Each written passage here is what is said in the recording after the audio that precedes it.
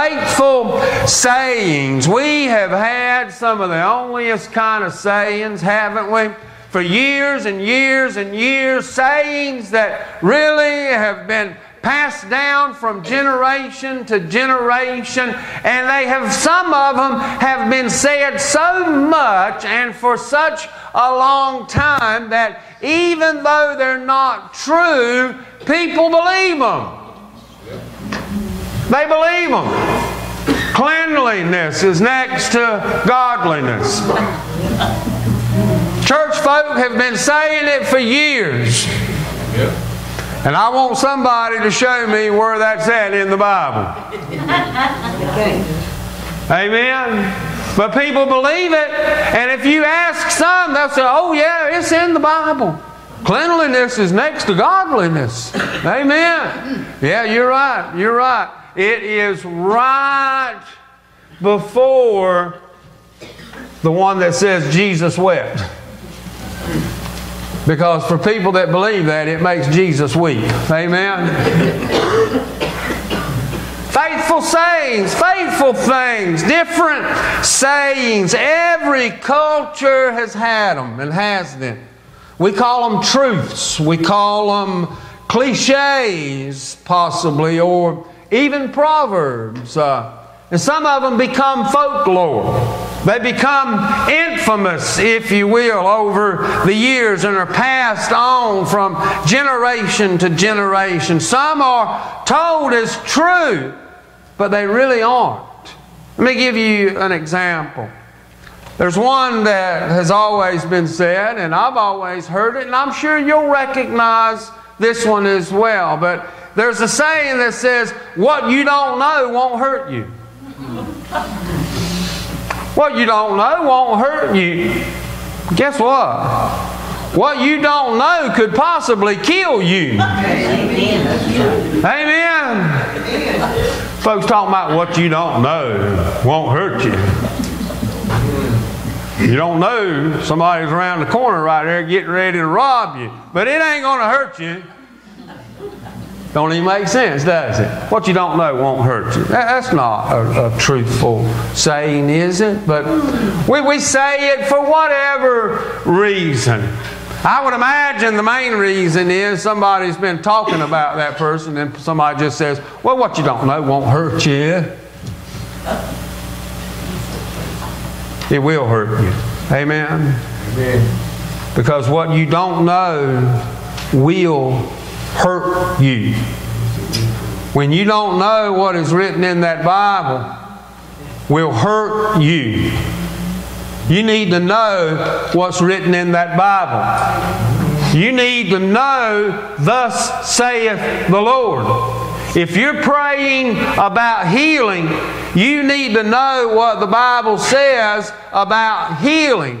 And there is but one person that will every day, every moment, from generation to generation, for eternity, will tell you the absolute truth, and that's God Almighty above.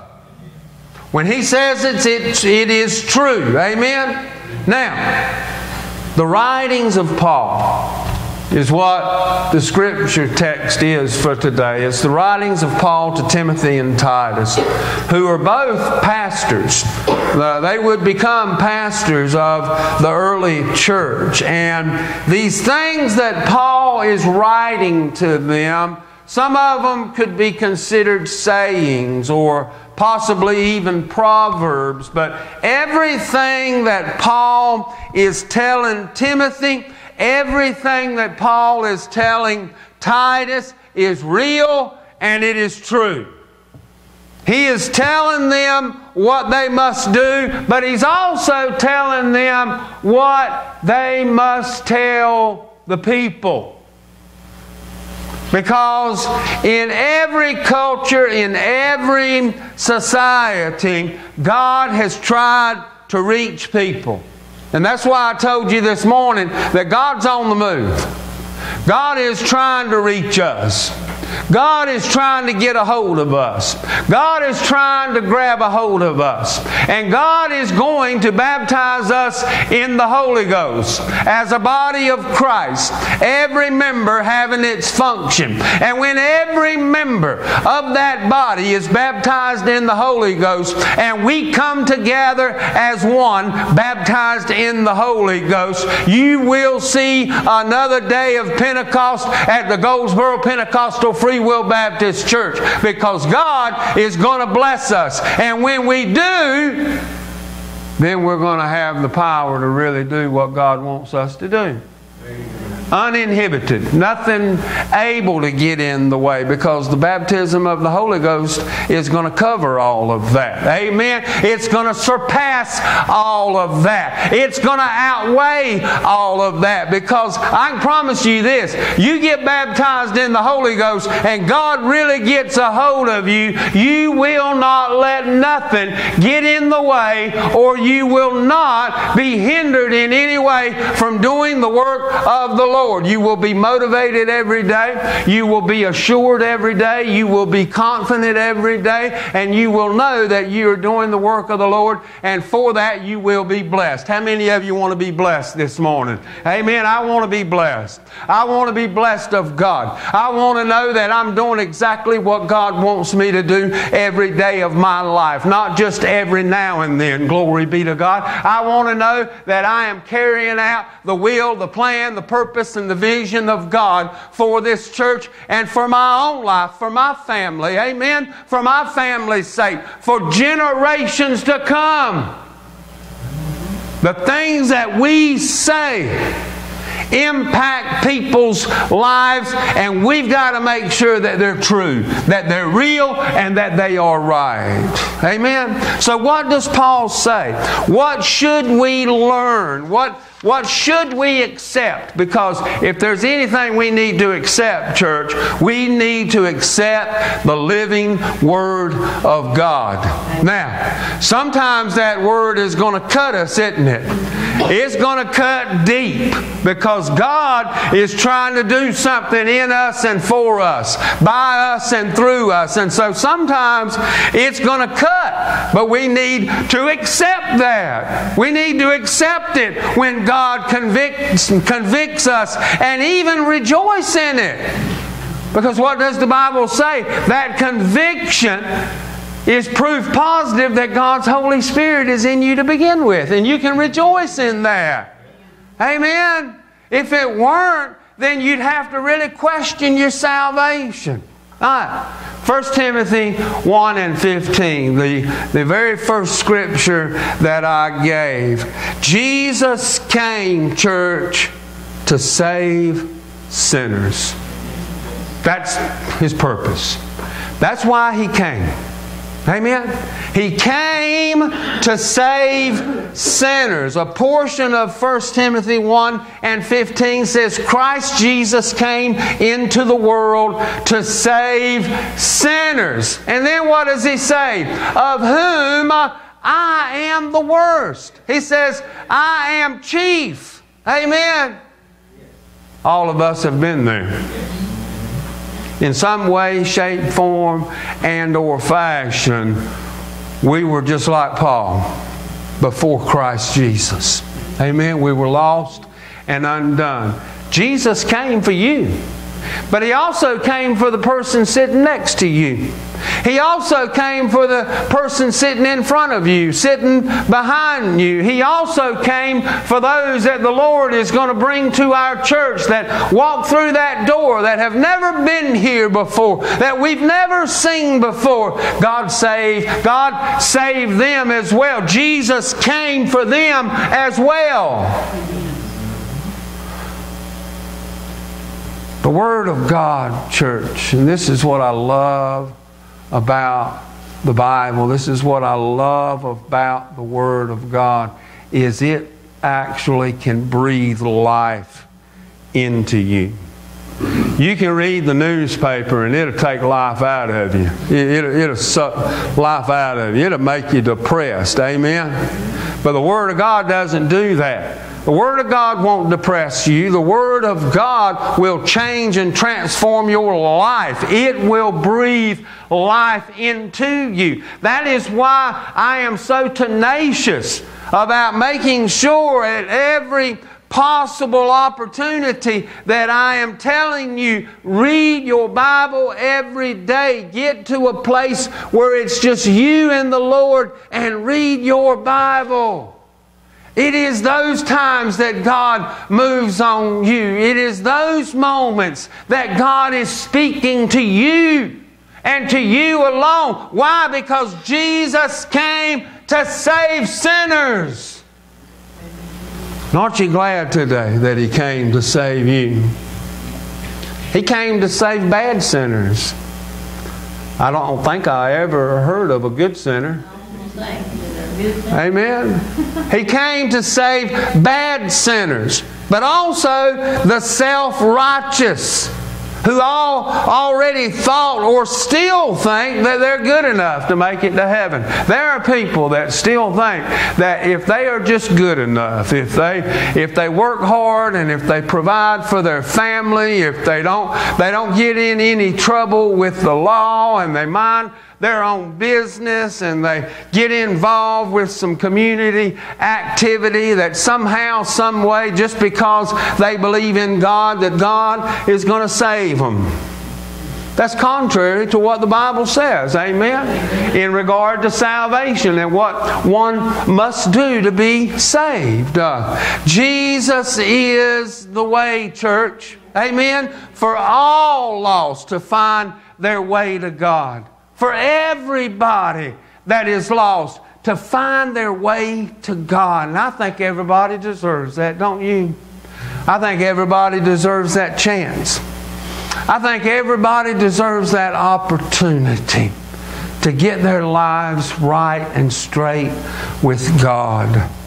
Now, all of us, as Paul, were the worst of sinners, and God's mercy was given for us to be saved, wasn't it?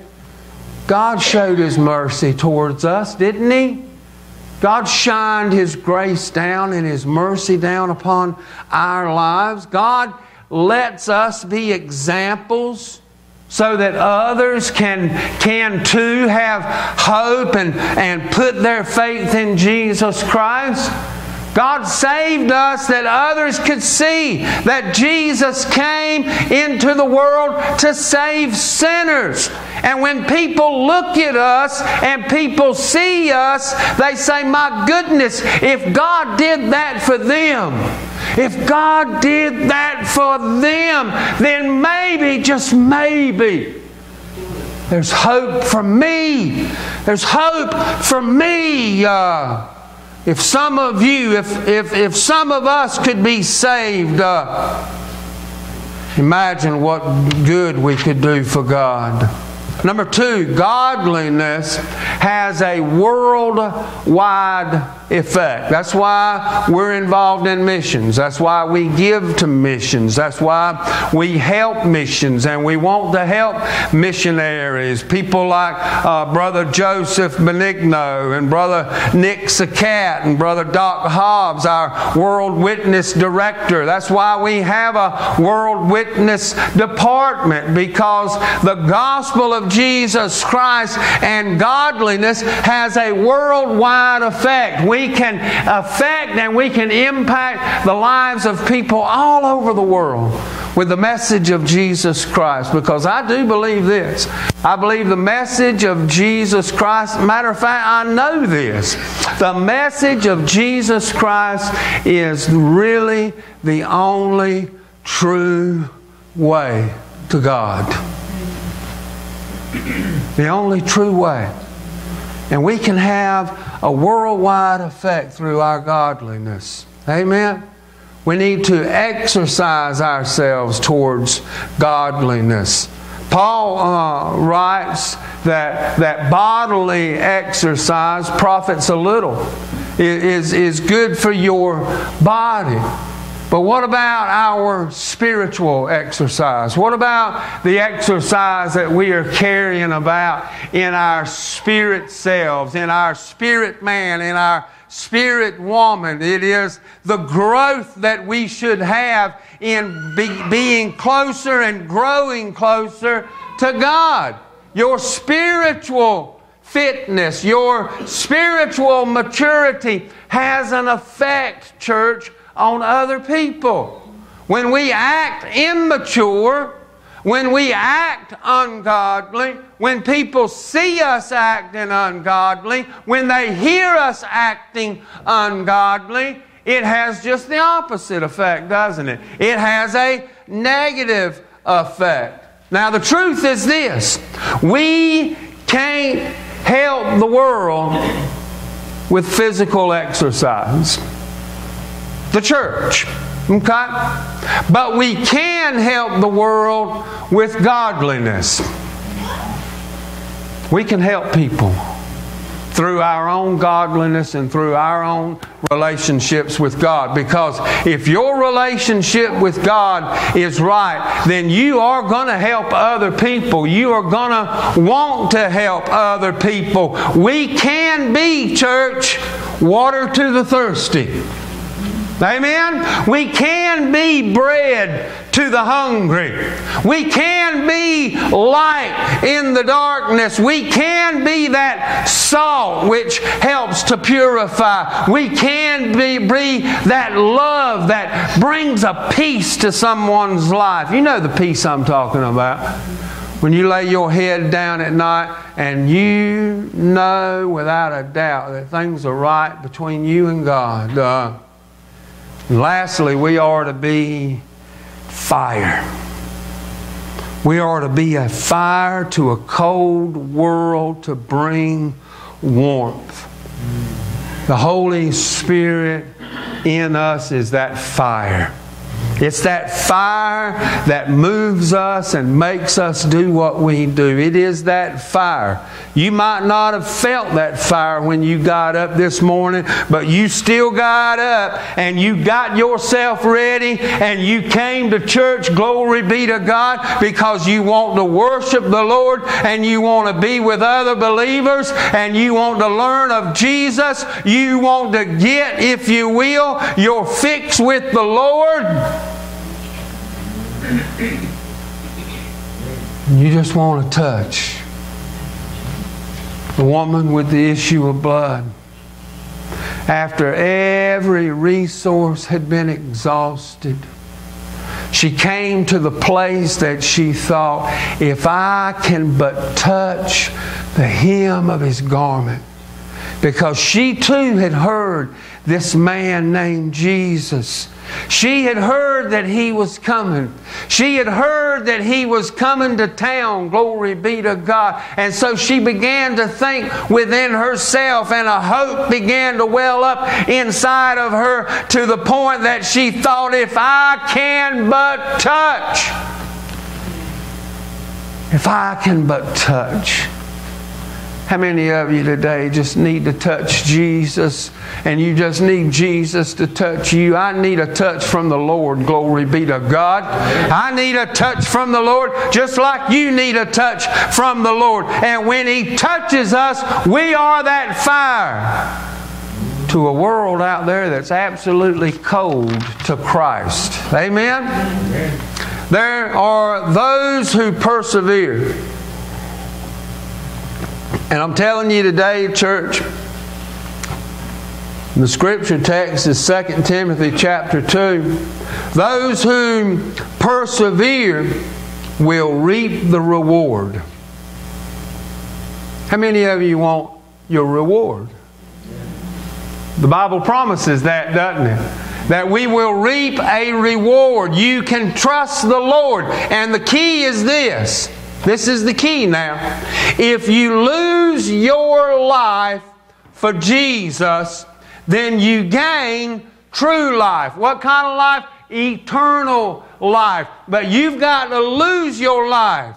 You've got to lose what you want It's not about you. It's not about what you want. It's not about what my flesh wants. It's not about what your flesh wants. It is about what the Lord wants. And if you will lose your life for Jesus, then what you will actually do is gain your life, and you will gain a life that is beyond compare.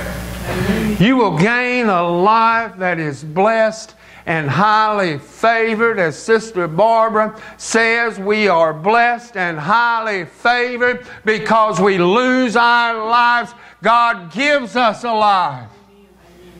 He changes us. We didn't get saved to have the same life that we had before, did we?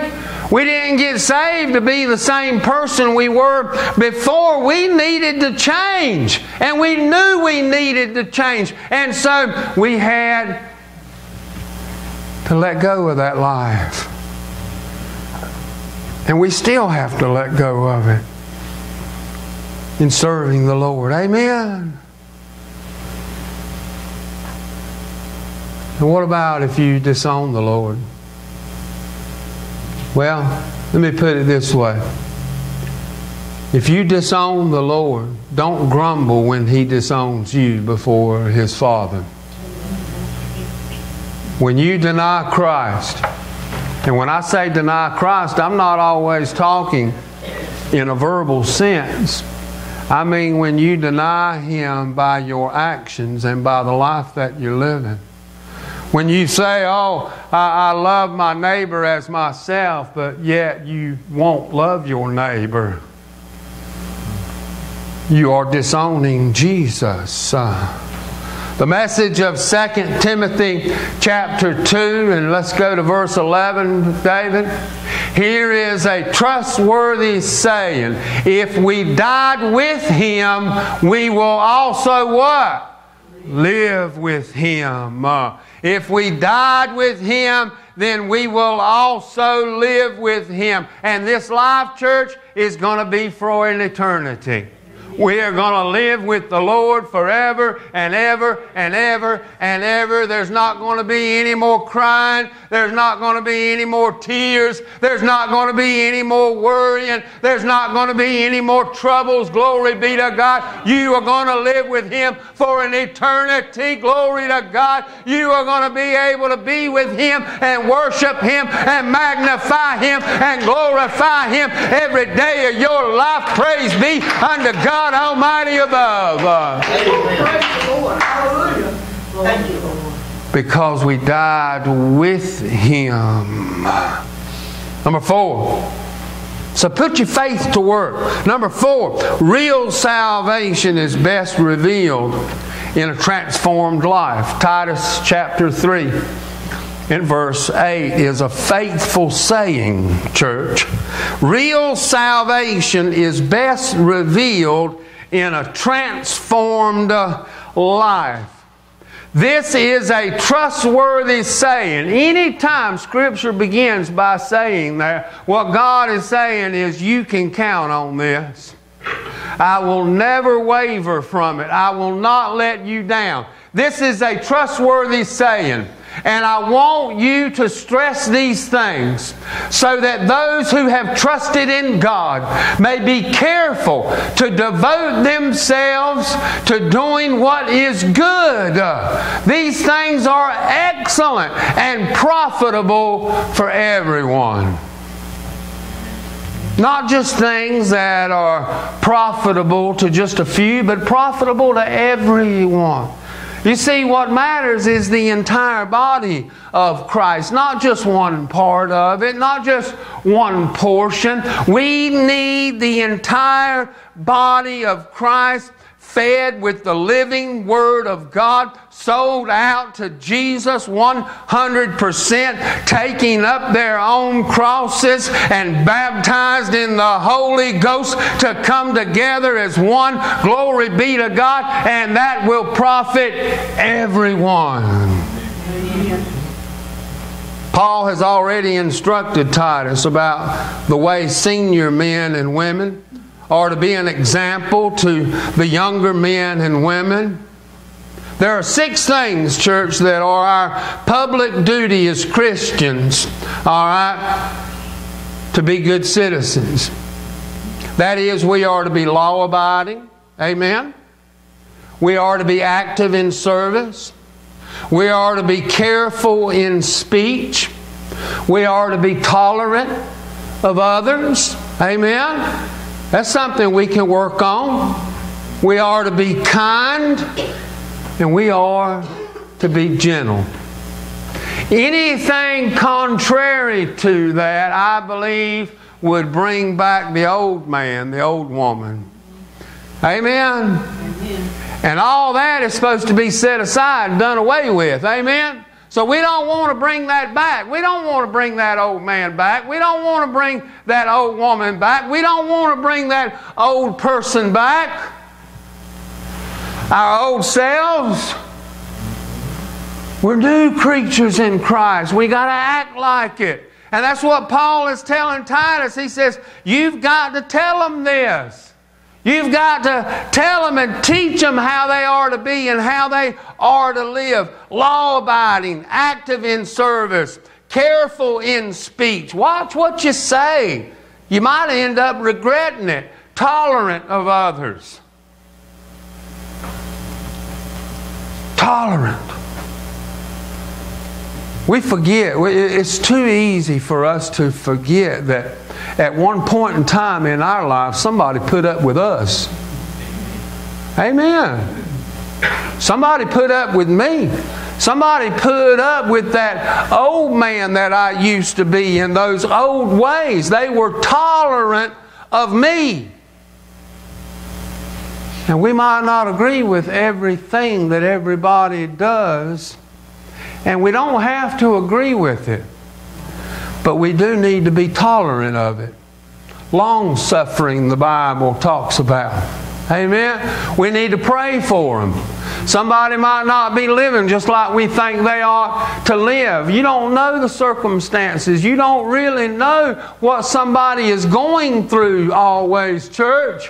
Be tolerant. Be understanding. Show some grace and some mercy and some love. Be kind. And be gentle. In other words, don't be the person you were before Jesus. Don't be that person. Paul actually teaches how Titus, as a minister, was to be hard on those who were willing to do the opposite. He was to be hard on them. In other words, he wasn't supposed to take any junk off of them. Amen? Sometimes as a minister, you have to tell people difficult things. Sometimes you have to be hard on them, but in a loving way. And you do it because you do love them, and you do it because it's about the whole body, not just a part of the body. See, when I'm asking God for direction, when I'm trying to carry out the vision of God, when I'm meeting with deacons, and when we are planning, when we are working on things, we have to consider, and I have to consider, the entire body. I can't consider just one part of that, because what we do affects everybody. Amen? Are you with me this morning? Because it is to help you grow stronger in your faith. God wants you to grow stronger in your faith. Amen? An example, you speak poorly of another Christian, or you show favoritism, or you perhaps hurt or insult somebody. I promise you this, if I find out about it, I'm going to be hard on you. I'm going to ask you why. I'm going to ask, what's the problem? Because it's unacceptable. And it doesn't line up with the Word of God. Let me finish. Titus 3, verses 4 through 8. I think I had them on there, David. Titus chapter 3, verse 4. But when the kindness and love of God, our Savior, appeared, He saved us not because of righteous things we had done, but because of His what? Mercy. He saved us through the washing of the rebirth and renewal by the Holy Spirit. We were reborn. Amen. Whom He poured out on us generously through Jesus Christ our Savior. So that, having been justified by His grace, we might become heirs, having the hope of eternal life. Isn't that what we want? This is a trustworthy saying, and I want you to stress these things so that those who have trusted in God may be careful to devote themselves to doing